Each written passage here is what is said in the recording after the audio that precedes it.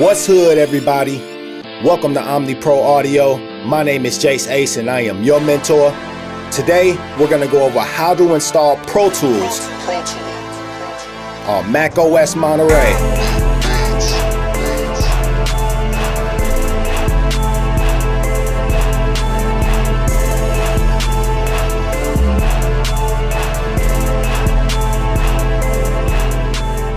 What's good, everybody? If you haven't seen my last video, Pro Tools, free trial and iLock setup, go back, watch that video, give me a big thumbs up. And if you want to install Pro Tools on Windows, the link is in the top right-hand corner of this video. Let's get to it. We're continuing from setting up the Pro Tools free trial, my Avid account, iLock account, and linking the two together. The next thing we're going to do is take a look at compatibility and get Pro Tools installed. In a real world scenario, you probably want to check compatibility before you even sign up for the free trial. But here we are. All right, so we're going to go ahead and navigate back to protools.com, and we're going to scroll down, and we're going to click here where it says try free for 30 days. So it's going to take us to the page where you set up your Avid master account. We already did that in the previous video, so we're just going to skip down to minimum system requirements. All right, so what we're looking at now is an Avid knowledge base article. Things do change from time to time with Pro Tools compatibility, so you can always follow the steps I previously gave you to get to the latest article. So we already knew that Avid Pro Tools supported Mac OS Monterey, but as of June 30th, 2022, Pro Tools now supports Monterey version 12.4. So that's Pro Tools 2022.6 will work on Monterey 12.4. So we're going to go ahead and scroll down a little bit and take a look at the latest Pro Tools compatibility notes. At this moment, Avid expects the latest version of Pro Tools to work on Mojave, Catalina, Big Sur, and Monterey. This doesn't necessarily mean that they won't work on older operating systems. However, Avid will not be testing any Mac OS older than Catalina going forward. Let's go ahead and click on the Avid knowledge base, Big Sur, Monterey, and M1 support for Avid products. Keep in mind that this article was last updated on June 27, 2022, so it won't include the compatibility for Monterey 12.4 that we just saw in the Pro Tools System Requirements KB article. You can subscribe to this article to receive updates if your Mac or your Mac OS is not yet supported with the version of Pro Tools you're trying to install. Avid will send you an email in the future every time they update this KB. We're going to scroll down where we can see the matrix of all the Pro Tools product compatibility for Apple computers running Big Sur and Monterey. If you're wondering what I'm using, I'm running Monterey 12.4 on a late 2018 Mac Mini. If you're running an older OS, you should be okay to at least upgrade to Mojave, Big Sur, or Monterey with little to no issues. Hit me up for tech support if you're having issues or if you're still unsure of what to use after reviewing these articles. Okay, so now we're going to go ahead and go back to the Pro Tools system requirements. Scroll down a little bit further to the minimum system requirements for Macintosh computers. Keep in mind that these are recommendations from Avid. And just because your computer does not have these exact recommendations does not mean that it won't work with Pro Tools. Avid recommends that you have an Apple chip or Intel Mac running Mac OS, Mojave, Catalina, Big Sur, or Monterey. If you're installing Pro Tools Artist or Pro Tools Studio, Avid recommends that you have an Apple chip or Intel i5 processor. If you're installing Pro Tools Ultimate or Flex, Avid recommends that you have an Apple chip or Intel i5 or i7 processor. Avid recommends that your computer has 16 to 32 gigs of RAM, an internet connection for the installation, at least 15 gigabytes of hard drive space, Thunderbolt 2 or Thunderbolt 3 ports, USB ports, FireWire ports. Your computer should have at least one of these ports to connect your interface. For more information, you can see this article here. Now that we took a look at compatibility, we're going to go ahead and scroll down and take a look at computer optimization. Optimizing your system will simplify the software installation and minimize performance issues with Pro Tools. It's best to follow these optimization guides for your computer because this could prevent a bunch of unwanted issues. We're going to go ahead and click here on the hyperlink and take a closer look. All right, so now we're on the KB article for computer optimization guides. Scroll down and click on the Mac OS that you're going to be installing Pro Tools on today. Okay, so here's the guide for Mac OS Monterey 12 optimization and troubleshooting. I suggest that you click on each one of these links and follow the instructions to optimize your computer. This is going to give you far less problems with Pro Tools, issues that people hit me up and pay me to assist them with all the time. If you follow these steps, you can spend more time making music and less time troubleshooting.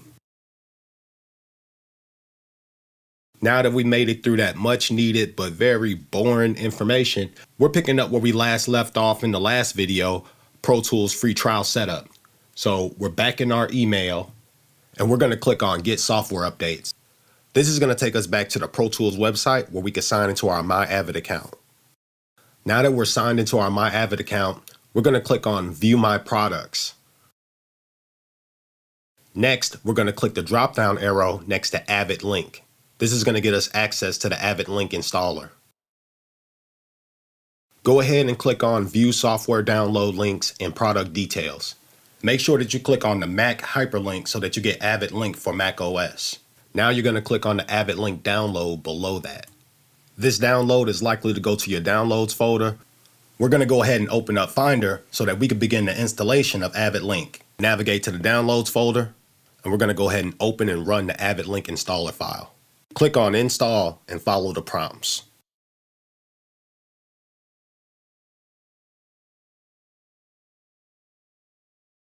When done, click Finished so we can open up Avid Link and start the Pro Tools installation.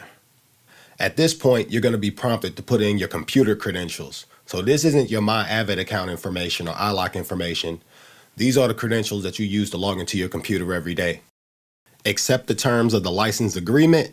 And before we hit continue, there's two ways you can do this. You can either do a manual install and install Pro Tools plus all of the plugins and drivers separately, or you could do the express install. So what do I recommend? I recommend doing the express install. It'll go ahead and install everything for you silently in the background. But after you do that, I recommend going to the settings and turning off automatic updates and automatic installs. The reason why I suggest doing this is because sometimes Pro Tools may come out with an update and that update may not be supported by your current operating system, and then you're dead in the water and you can't use Pro Tools. So when it comes to the install, do the express install. When it comes to updates, you want to do those manually when you're ready. Let's go ahead and click continue. Okay, so for this video, I went on and selected the No Thanks Use External Install option, so I can show you guys what it looks like when you don't do the express install. You'll see here under products that you have a list of all of the Pro Tools software that you can install. You will just simply click on install and follow the user prompts to install Pro Tools, as well as any other free plugins that came with Pro Tools.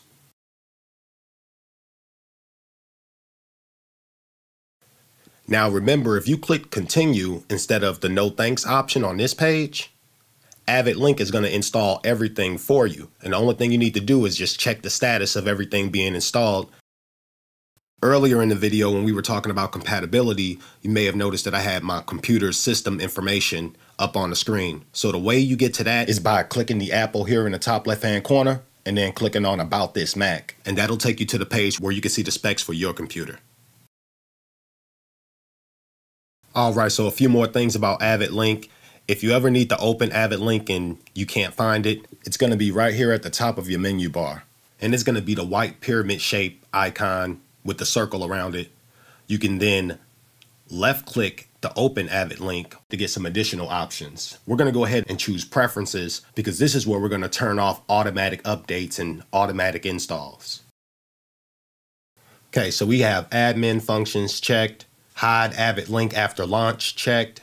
Under install options, I went on and unchecked install apps silently, update apps automatically. This should keep you from getting a Pro Tools update that you're not ready to update to yet. All right, so now that we got everything installed, it wouldn't be right for me to end this video without actually launching Pro Tools. As long as you have an internet connection, you don't need an iLock. We can activate Pro Tools using iLock Cloud. Let me show you how to do that. We're going to go ahead and launch Pro Tools from the dock.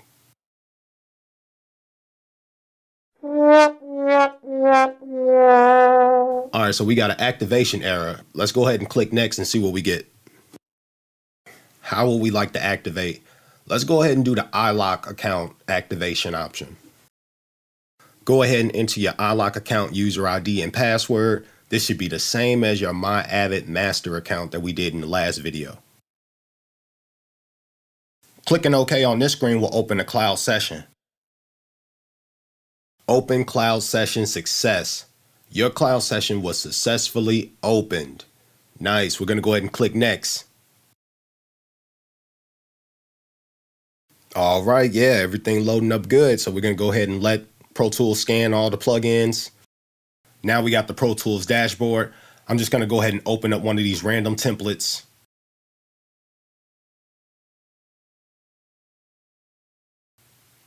All right, there we go. We got the session open.